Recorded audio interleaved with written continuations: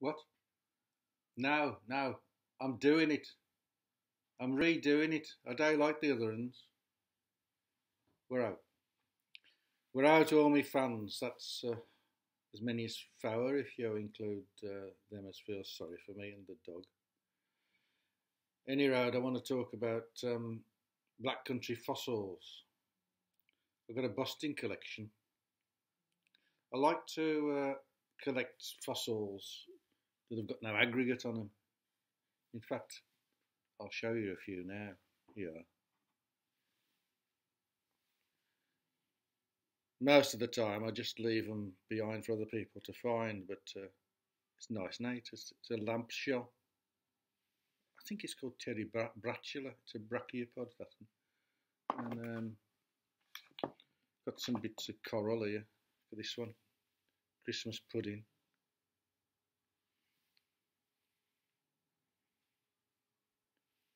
Haliolites.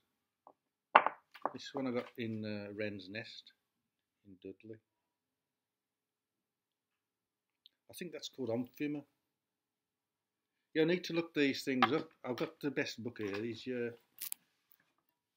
Murchison's Siluria.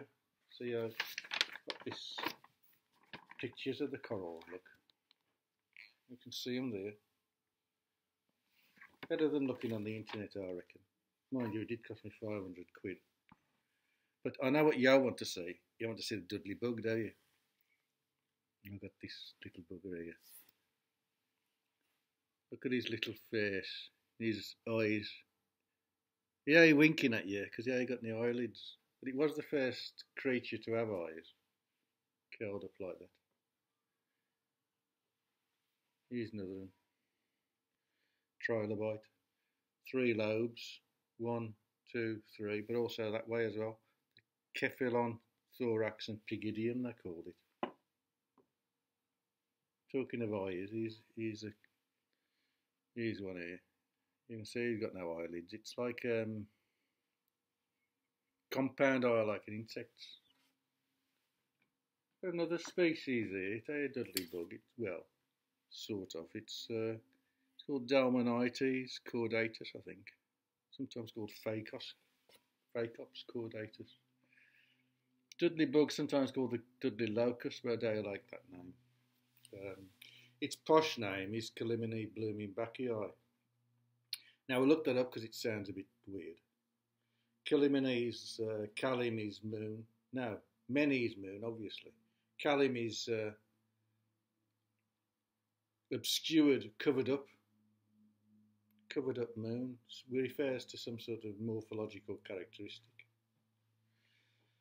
Blooming bacchii, that's named after Johannes Blumenbach, German anthropologist. The bloke that named it that is called Brogniart, French paleontologist. But I'll come back to that name Brogniart in a minute. In the meantime, I want to tell you about where I got these fossils from. Most of them, see some more coral here, I've got a whole load of stuff. Most of them are from this Dow End railway cutting about a quarter of a mile from where I used to live with my mum and dad.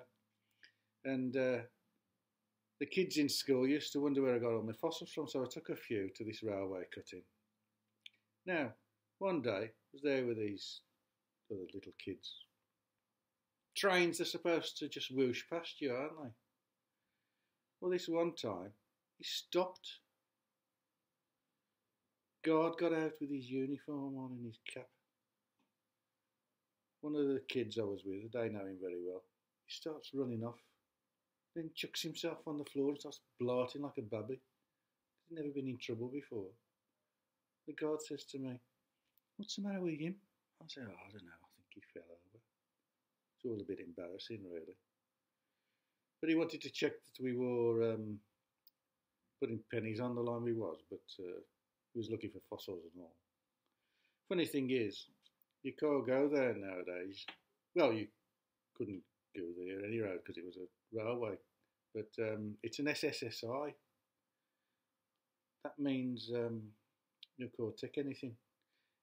Don't mean it's a Gestapo Special Security Intelligence Unit. It means stands for site of special scientific interest because the fossils there are so rich and varied, and you can't find it anywhere else. Funny thing is, quarter of a mile down the road, a place called the Ash Mounds I used to go to play. Industrial archaeologists' paradise. The cut's still there, but it's all gone now. The money makers have bulldozed all the mounds into the quarries. But it had everything. It had the quarries, which used to take the clay out and that for the brickworks. The brickwork ovens themselves, all abandoned and derelict, but it was good fun. Found a pair of bellows once in one of the old broken down warehouses was there. The mine, I'd climb up the mine shaft, get under some of the rusty barbed wire there to keep the nippers out. You could chuck half ender down. It'd take 10 seconds before you'd eat a sploosh at the bottom. 32 feet per second, I'd. 3,000 feet, you work it out. Probably more than that. Anyway, long way down and lots of old stuff. Coal they used to mine. Of course, they're not making coal anymore. There's no coal being made, I should say. All the coal in the world is it's all one layer, really, more or less. Put down in Carboniferous times, 300 million years ago. Why is that? Well, I'll tell you. Trees, they like to grow big, don't they? In order to grow big, they need lignin to make them woody, give them a bit of strength on the trunk. Of course, when lignin was invented, there were nothing to eat the lignin. Nature hadn't invented anything to eat the lignin. But nature don't like a vacuum.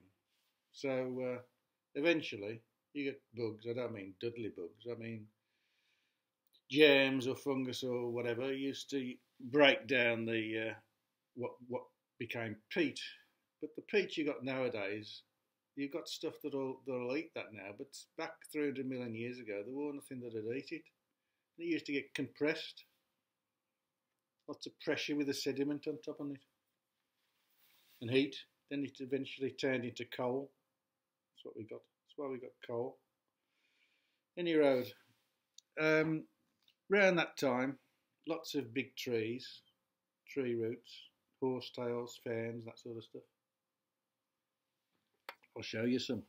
Here's some horsetails. You get these around nowadays. They're very big nowadays, but they used to be a lot bigger then. And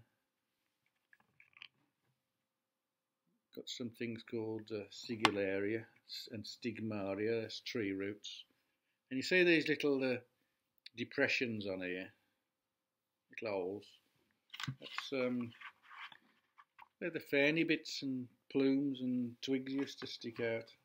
See better on this one here. Funny thing about these, here's some ferns, look.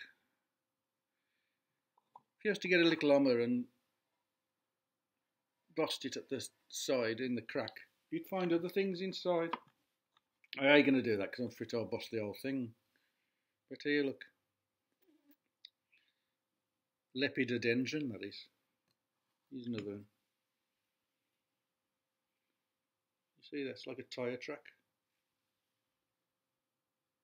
Lepidodendron, lepido means scale, dendron's tree, obviously. It's like Lepidoptera, butterfly class. Lepido, scale, ptera, you don't say the P, but ptera, wing. Scale wing for butterflies. How about that then? Another one here, look. One thing I do find is dragonflies. You used to get giant dragonflies called meganeura. Mega as in big, neura as in nerve. Say nerves though, them veins. It's named Meganeura by this other chap called Brogniart. He was the grandson of the one that named the Dudley bug, Brogniart. Another French paleontologist. It's funny how they all stick together, these blokes. Any road. So that's the funny thing. Is it's quarter mile down the road, Carboniferous. Quarter mile up the road, Silurian. 100 million years difference or more. Carboniferous is about 300 to 360 million years ago. Silurian is about 400, 420 million years, something like that.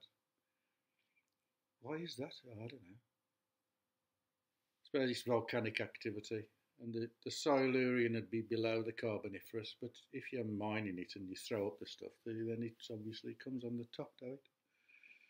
But nowadays, at Ash Mounds place, it's an industrial wasteland, particularly interesting industrial estate. But talking about the weird terror, I heard on the news about pteranodons in Cambridgeshire. They'd reclassified some. Now the funny thing is, this is a bit of a link really, because I'm living in Cambridge now. There's no work in Black Country to speak of. My granddad used to work there. He used to make things. You don't make anything there nowadays. It's only makes soft videos. Anyway, out in Cambridge, you got Jurassic, which you ain't really got much of in the Black Country, not that you can find. And I've found some busting belemnites, and where am they? Here it is. Look at this. Busting. It's like squid, like that. Now, what used to eat these for the tea was plesiosaurs and ichthyosaurs. Now, I've got something else here. Scrabbling around in a quarry, and I looked up. What did I see? A vertebrae, I said to myself. Look, there's a little ammonite squash on this and all. Bit of a backbone from a sea monster. Used to eat all the belemnites for its tea. But the funny thing is about this 100 million years difference. It's difficult to talk about it, eh? Because you can't conceive of that amount of time. You think about my arm here. This is the beginning of life on Earth. Really, it's just my arm. Down here would be germs and that. Then multicellular creatures, trilobites up here about, dinosaurs around here, and then small mammals at the end here, primates at the end, then mon right at the very end, right at the very end of your fingernail. Or let's see, if you look at me watch, another way of looking at it. Think about it being 12 hours. Quarter past would be about Silurian, 25 past about Carboniferous, 22 about Jurassic, and then right up here about 1 second to midnight would be human beings.